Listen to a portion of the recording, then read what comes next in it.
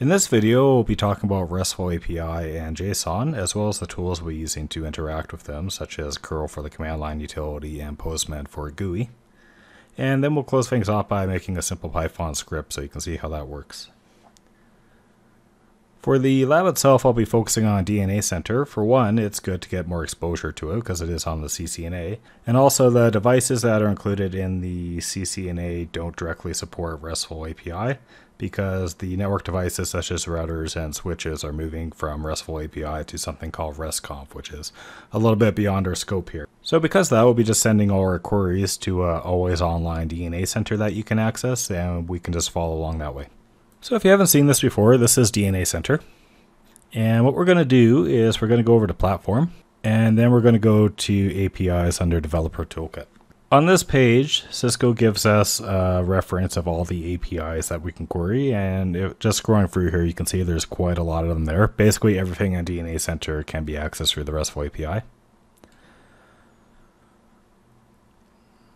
First thing we need to do is we need to get an authentication token, and we can do that by sending a post to this authentication API. This is how we will authenticate all our other queries so that the DNA Center knows that who we are and that it can trust us. So if we want more information, we can just go ahead and click this. So it's going to let us know that we should put the token value in something called x-off-token in a header for all our other requests. It's going to let us know that we need to do the post method. It's going to let us know the URL, and then it's going to let us know any other parameters here. Under responses, we can see the expected response code. So 200 means everything is fine and we'll get a token, and 401 means that we have invalid credentials, which means our username and password is incorrect. To try this out, I've opened up my Ubuntu shell on Windows 10. Curl is actually supported in Windows 10 now directly, but some of the other utilities that we'll be using, such as JQ, aren't natively built in yet, so I'm just going to stick with the Ubuntu shell. But this would be the same if you do anything on a Mac or anything like that. So curl is a pretty standard tool for working with HTTP requests. It is pretty much what you'll be using all the time if you're using CLI to do this. And if we look, we can see that it has quite a few options here. We're going to keep this to the bare minimum. We're going to say curl, and then what you would normally have to do in a lab environment is do a -k for insecure, which means that it's going to ignore a self-signed certificate. But since this is always on, we don't need to worry about that because Cisco has the proper certificate. So instead what we're going to do is we're going to append the username and password. So we're just going to go user. And then this is going to be DevNet user and Cisco 123 exclamation point. If you're wondering where these credentials are, this is actually under the DevNet sandbox there, which has a lot of always on resources that you can play with. Just go ahead and log in. You don't even need a Cisco account for it. You can use Google or Facebook or whatever to log in, and you can play around with these kind of resources. So next we need to tell it the request type, which is X. If we scroll up here, we can see that we can also do -- request. And this is going to be a post. Now I can just go ahead and paste the URL in, which I copied from the thing. If you're paying close attention, notice that this URL is different. This is because this is the publicly accessible sandbox, and this is a box where I have read-write access to there. So you won't necessarily be able to access the API portion there if you're following along, but this is what it looks like. Cisco does have this online, so you can look this up there if you want to reference as you're doing your labs. We'll go ahead and hit enter. And what we get is a response code. So what we can do is we can go ahead and copy this. And now we can start working on our next request. So we can type curl. We're not going to use a username password anymore because we have a token. So we're going to say that our request is get. And then we need to add a header.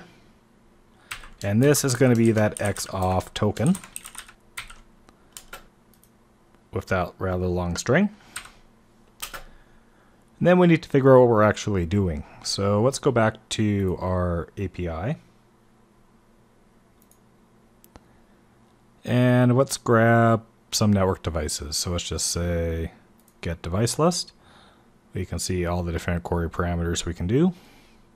But what I'm going to do is I'm going to go ahead and copy this URL, but to suit our environment. So we get a lot of information back, but that's quite the mess. So what we can do is we can pipe this into a utility called, I'll clean that up a bit. There we go. So what we can do is we can pipe this into a utility called JQ. This is not installed by default on Linux, by the way. You would need to install this.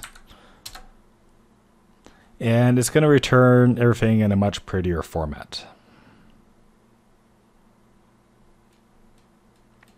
So let's make some improvements here. First of all, this token is quite cumbersome. It's quite long. And also, this token is not going to last forever. This is going to expire eventually. And when that happens, this isn't going to work anymore there. So if we wanted to save this in a script, then we'd have to have a way of updating this. I just cleaned up the screen a bit. So what we're going to do is we're going to just go JQ to clean it up. And then we want the raw output. We don't want to have the JSON output because we're going to be using this because we're going to be storing this value. So we can see that this looks prettier than the last time there. It's not running up our command prompt. And we can see we have the token, which is the name, and then we have the value in the JSON pair. So what we can do is, because JSON is built in a way that we can filter the data easily, I can just say .token. And basically it's just saying I want the token value. So now we have this cleaned up in a format we can use. So now the easiest thing we can do is just go ahead. I accidentally closed my Linux shell. I learned the hard way that Windows terminal doesn't have all the shortcuts that I expect, but live and learn. So what I've done is I just went ahead and created that token command again. And then I have replaced the long token with a variable. One thing to note there is I'm using the double quotes there because of the variable substitution instead of the single quotes. And now if we try this, we'll also append our JQ on here. So that's looking a lot cleaner. So if we wanted to filter the response a bit more, we can see that all the data is in an array called response.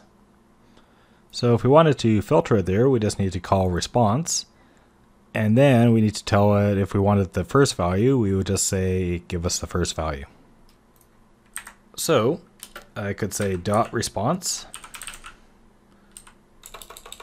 response if I can type.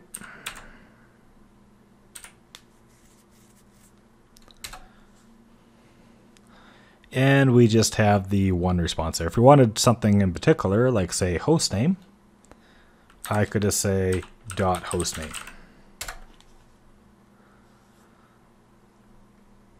Now, if I wanted the other ones, I just cycle through here.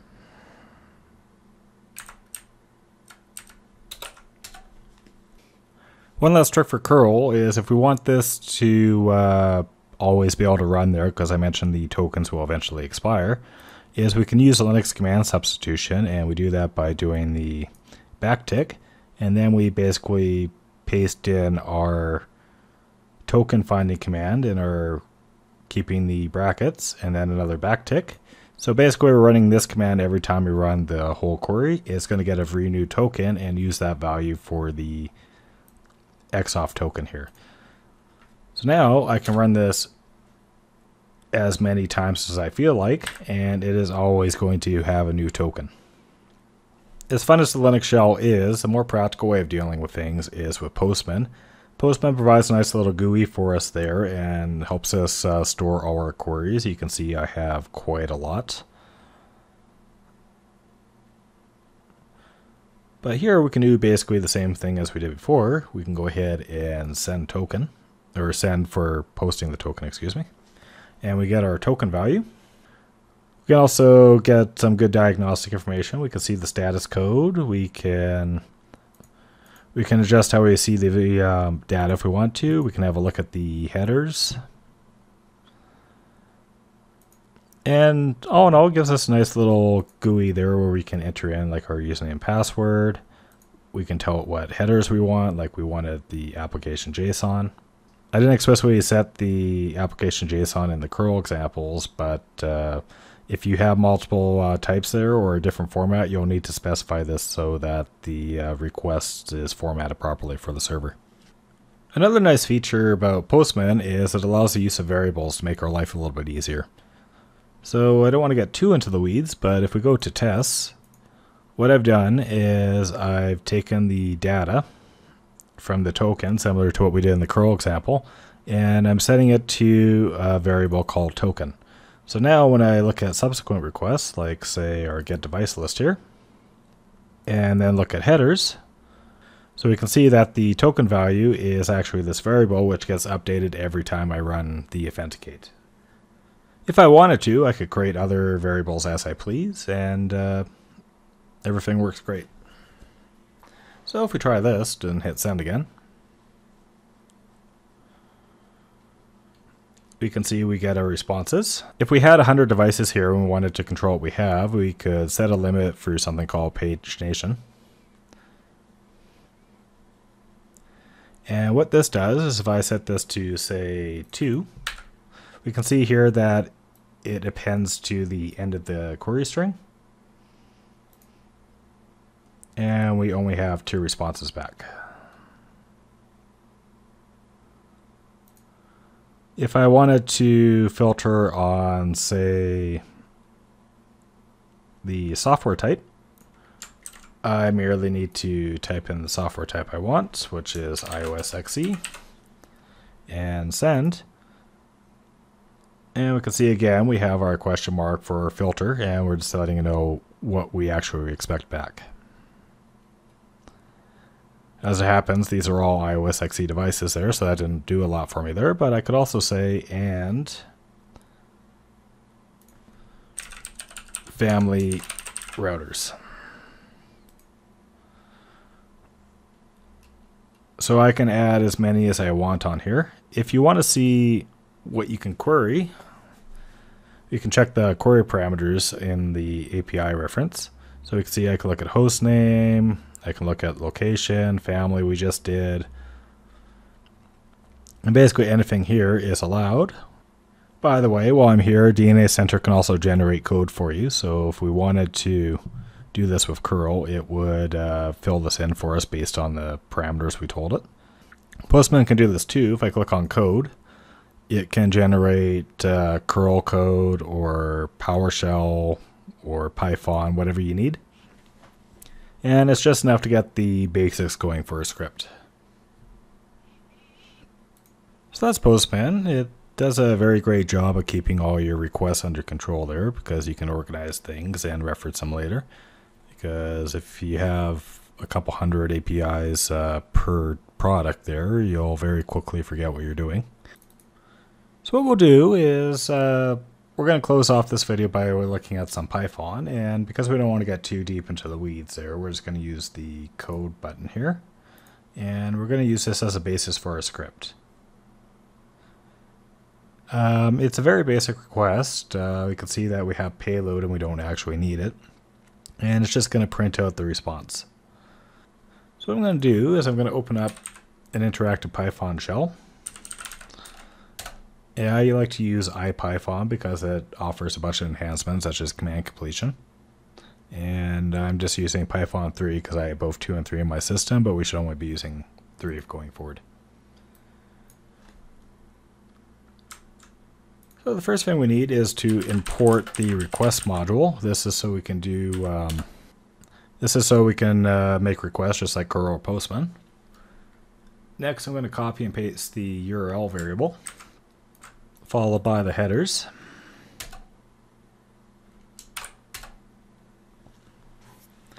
And in here we have the content type, we have what we're accepting, and then the token.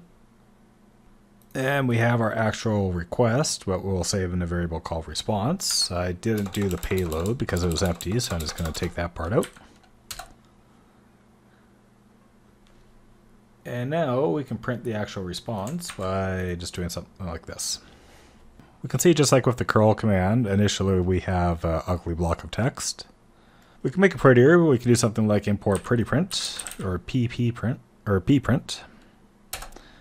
And then if we go back up here, we can just modify this so it's like so. And now it looks a little bit more legible. If we wanted to work with this a bit more, what we could do is we can go import JSON. And then we can just make a variable to store information. So I'm just going to call this response dump. And this is going to be json.dumps. And inside here is going to be response.json, just like that. So what we're doing here is we're taking the initial response from a request and we're just putting it to a more agreeable format for JSON. Next, I'll make a variable called data. And in here, I'm just going to say json.loads. And this is going to be response dump. And this is basically taking that data and turning it into a dictionary that we can run. So at this point, if I print data, we can see that we have our response and then we have all the other information in here. If I wanted to, I could drill down on this. So I could say response, and that is going to carve up the first part here. And if we wanted to drill down even more, we could do something like hostname.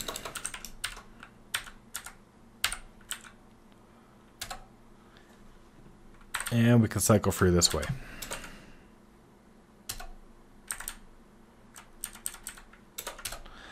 If we wanted to, we could loop this. So we could say for I in data, and then go print I. What we're going to get is just the response. So we need to go back up here and do the same thing. So we could say response. And we can iterate through the information like this. If we wanted to do a loop, or if we wanted to get just the host names, we could go back up here. Then we could just say we want the host name value. And there we go. If we want to do something more, we could go ahead and clean this up a little bit. We could say that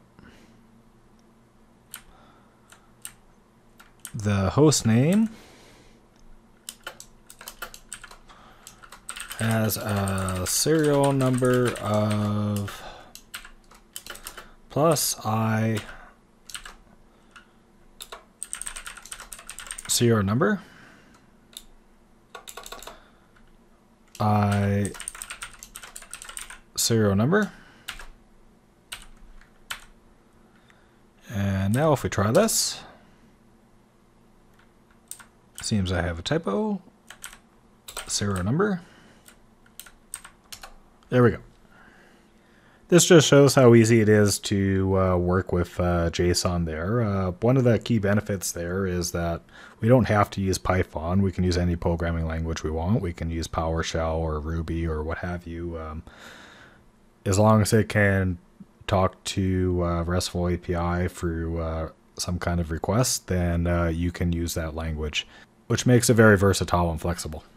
In this video, we had a look at curl for doing some JSON. We had a look at Postman, and then we close things up with playing with some Python. See you in the next one.